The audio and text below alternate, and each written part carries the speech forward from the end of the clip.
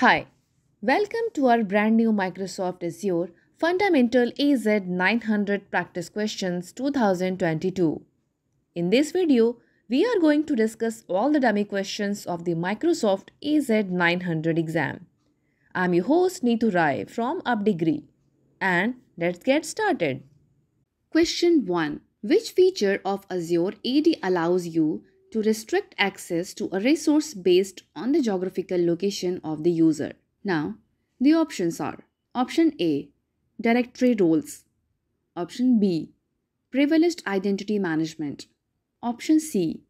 Role-based access control. Option D. Conditional access. And the correct answer is Option D.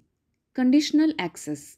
Explanation. Conditional access allowed administrators to create rules around who is and is not allowed access to a resource based on a number of available signals.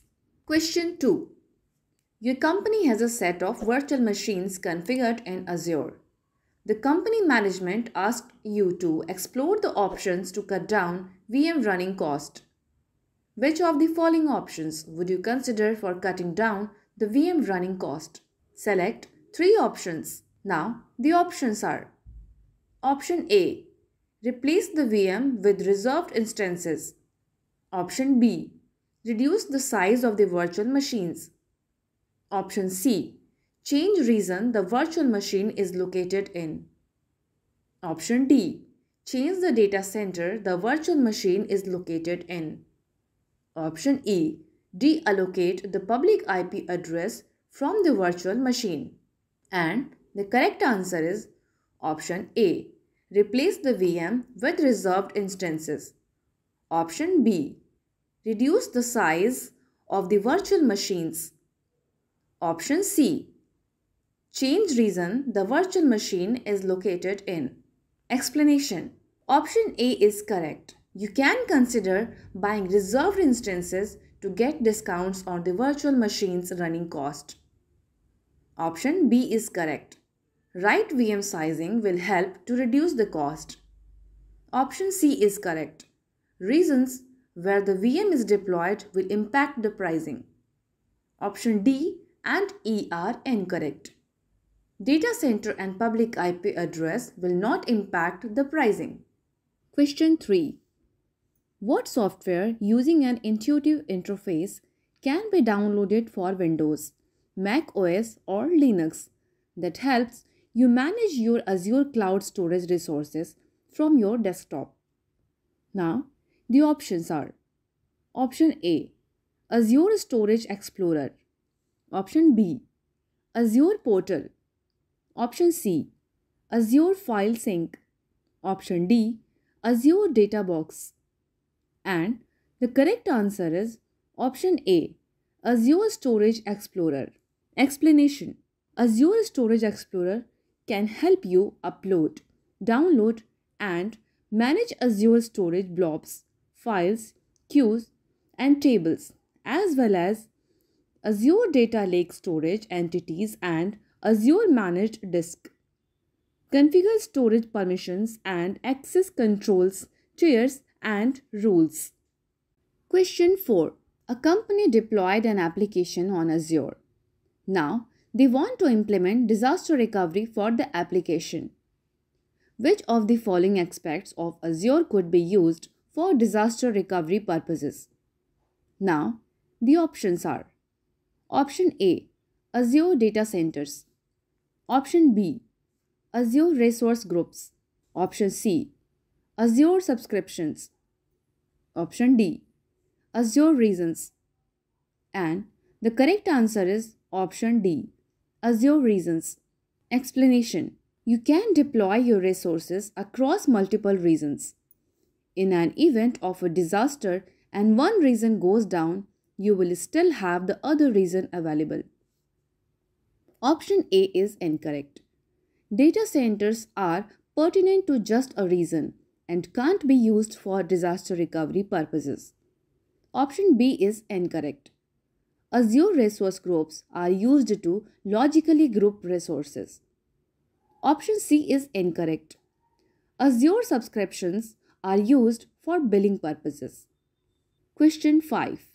How do you invite a person who is not an employee of your company to use one of your applications protected by Azure Active Directory? Now, the options are: Option A. Invite them as a guest user. Option B. Azure AD conditional access. Option C. Add them as a user. Option D. External users cannot be managed by Azure Active Directory. And the correct answer is option A. Invite them as a guest user. Explanation: with Azure AD B2B collaboration, you can invite anyone to collaborate with your organization using their own work, school, or social account. Question 6. Select yes or no for the following statement. A company is planning to deploy an application on a set of Azure virtual machines. They have set up an Azure subscription and an Azure AD tenant. Would the addition of an Azure load balancer to the application architecture increase its overall availability? Now, the options are: Option A, yes. Option B, no. And the correct answer is option A, yes. Explanation: with the Azure load balancer, you can increase the overall availability of your applications. Question 7. What are the resource groups? Now, the options are: Option A. Automatically assign groups of resources that all have the same type. Option B. A folder structure in Azure in which you organize resources like databases, virtual machines, virtual networks, or almost any resource. Option C. Within Azure security model, users are organized into groups, and then those groups are granted permissions to resources. Option D. Based on the tag assigned to a resource by the deployment script, it is assigned to a group. And the correct answer is option B. A folder structure in Azure in which you organize resources like databases, virtual machines, virtual networks, or almost any resource.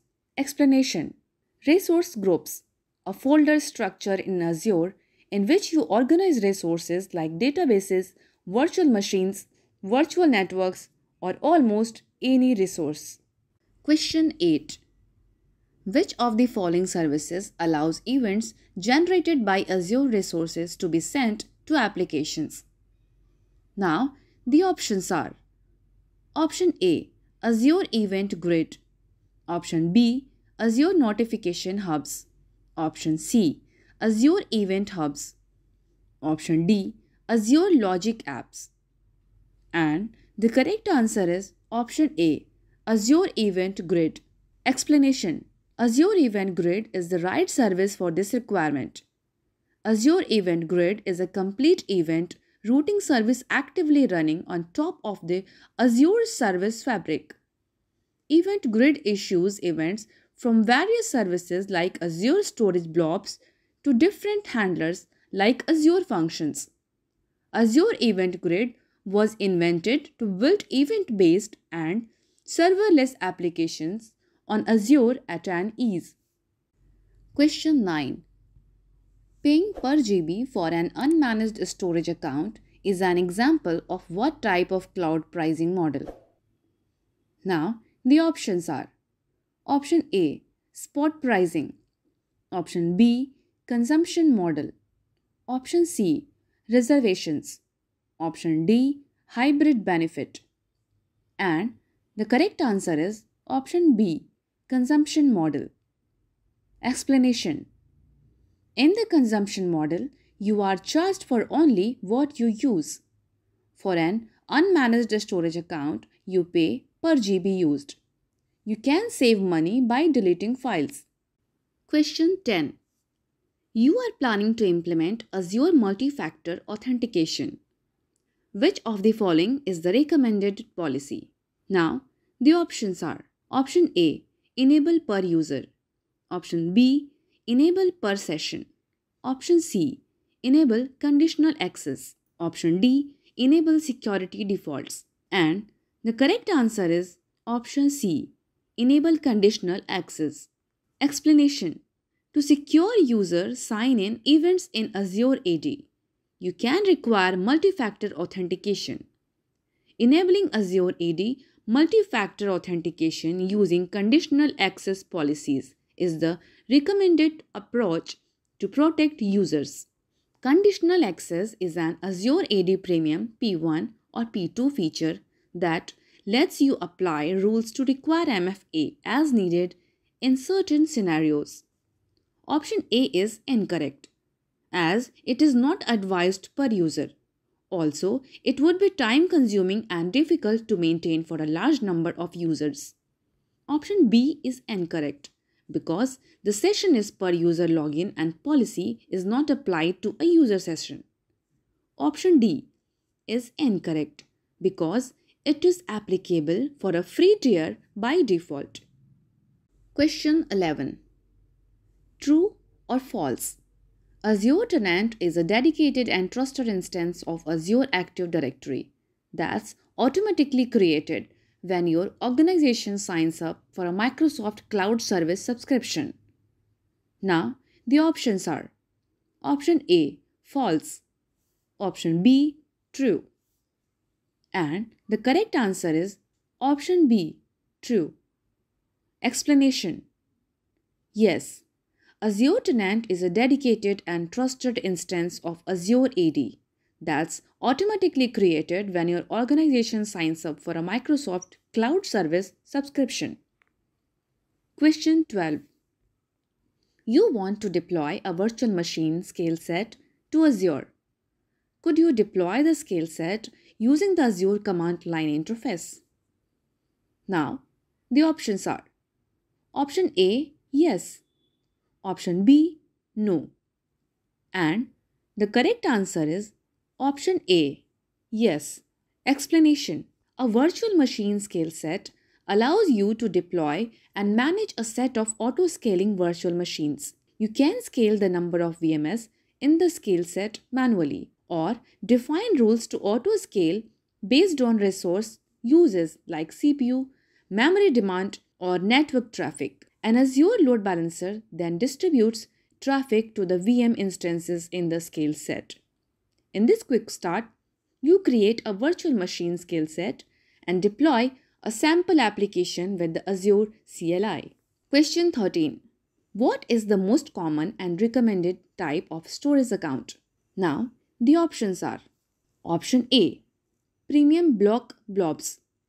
Option B, Standard General Purpose V1. Option C, Premium Page Blobs. Option D, General Purpose V2. And the correct answer is Option D, General Purpose V2. Explanation. General Purpose V2 is the standard storage account type for blobs, file shares, queues, and tables. Recommended for most scenarios using Azure storage. Question 14. Select yes or no for the following statement. Azure Synapse Analytics can be used to visualize the data in the warehouse with Power BI. Now, the options are Option A, yes. Option B, no.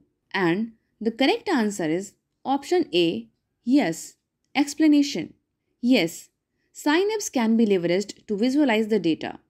Azure Synapse Analytics is a limitless analytics service that brings together data integration, enterprise data warehousing, and big data analytics. It gives you the freedom to query data on your terms, using either serverless or dedicated options at scale.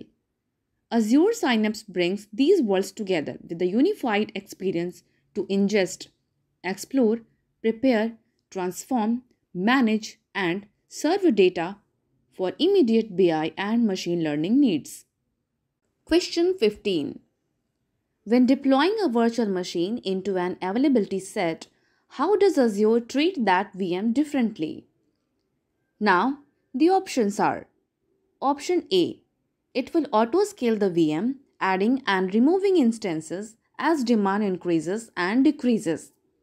Option B, it will place the VM on a physically separate server and roll out Azure updates to it in a staggered manner. Option C. It will place the VM on the same physical server as the other VMS in the set. Option D.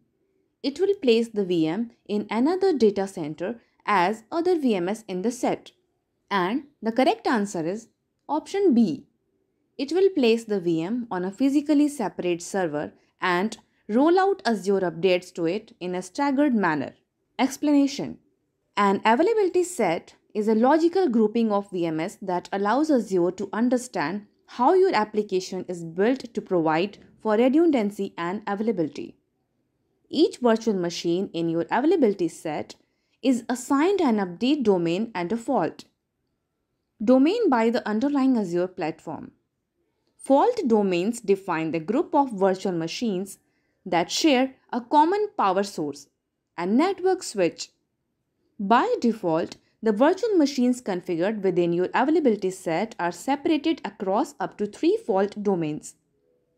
While placing your virtual machines into an availability set does not protect your application from operating system or application-specific failures, it does limit the impact of potential physical hardware failures, network outages, or power interruptions. Thank you for watching this video. Please do not forget to like this video and subscribe to our channel. Buy our AZ 900 premium questions with 50% off. Check link in the description.